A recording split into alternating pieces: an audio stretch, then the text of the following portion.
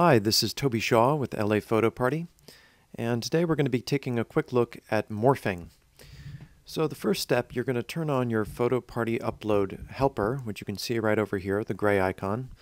I've already opened that. If you go down here to your Start menu, you'll be able to see that it appears as an icon and it's got the green check mark, which means that we're logged into our account. If I open it up, you can see that the No Branding event is selected, which is my testing event. All right, now we're ready to use our photo booth upload program. I'm using the beta version. There we are. And now I'm going to hit S on my mouse to bring up the settings screen. And right now we have Morph Test as our output folder. That looks good. And I'm just going to change the file prefix to Morph Test. Now everything else here looks pretty good. And I've disabled all the options between green screen going all the way over to morph here. We're going to change morph to auto apply because we're just doing one at the moment. And I'm going to do make new morph. I'll name this morph 1. You can do something more creative than that. And we're going to do disable green screen for now. Now output size, I'm going to put 12 by 800, so that's going to be a 4 by 6 output. You can do any aspect ratio you want, but generally it'll be a 4 by 6. Overlay image file, I'm going to go ahead and load an overlay. I'm just using the LAPP overlay.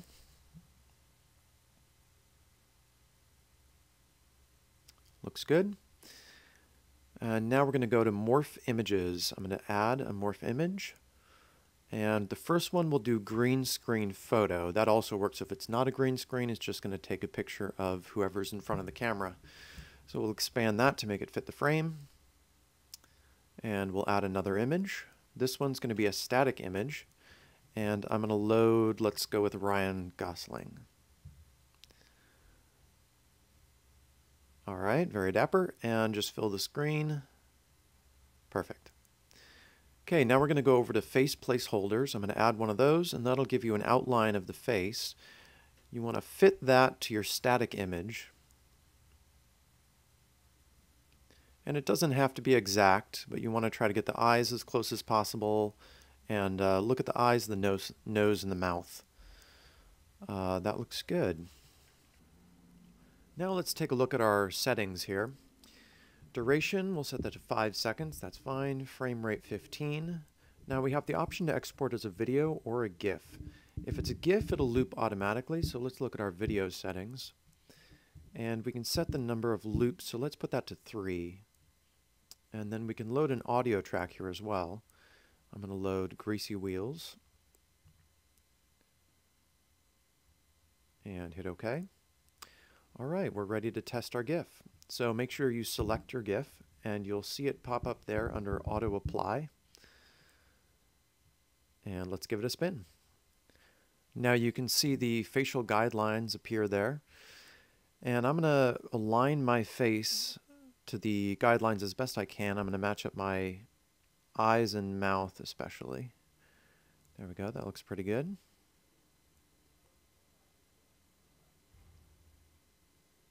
Great. And in 1 second, we'll see our morph into Ryan Gosling. There we have it. And that is morphing a green screen image into a static image.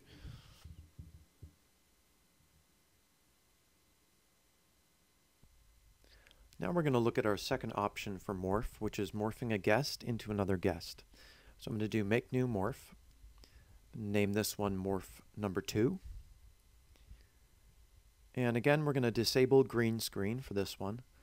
I'm going to load the same overlay file I was using before.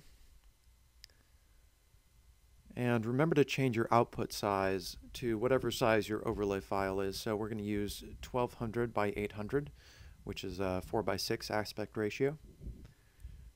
I'm going to add a morph image here. And we're going to use green screen photo.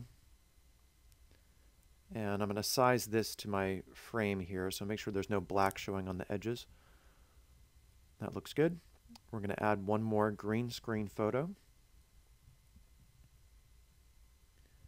And then we'll add a face placeholder. You'll see the facial guidelines pop up there. And I'm going to size this to the frame of my photo. You don't have to match this up with the face in the preview there because we're going to match our face to the guidelines. And I'll hit OK. Now because we have more than one morph, I'm going to do user select, and I'm going to select both of these morphs.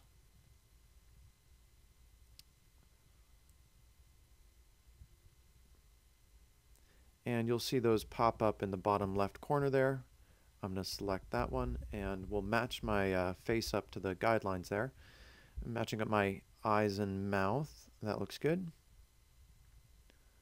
And we'll do one more.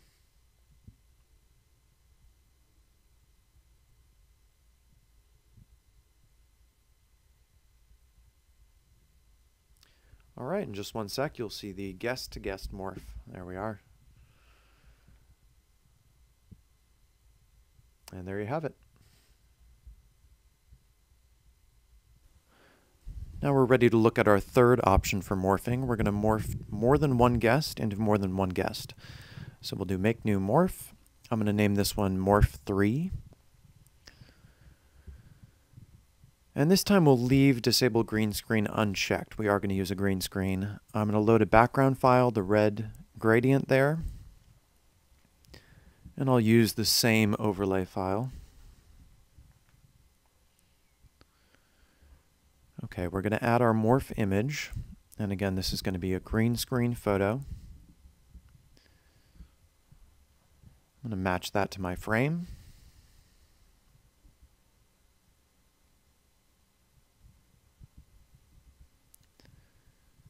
And we'll do a second green screen photo.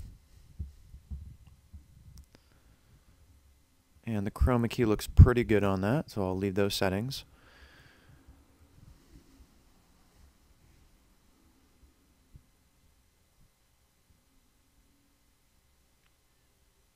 Now because we're doing more than one face, I'm going to click a second face placeholder, and I'll just drag those into position and size them the way I want. My friend Jonathan's been good enough to help me demonstrate this.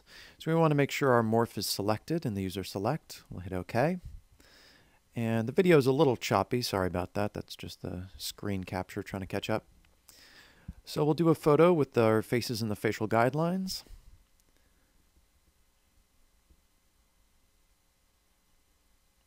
And then we'll just switch places.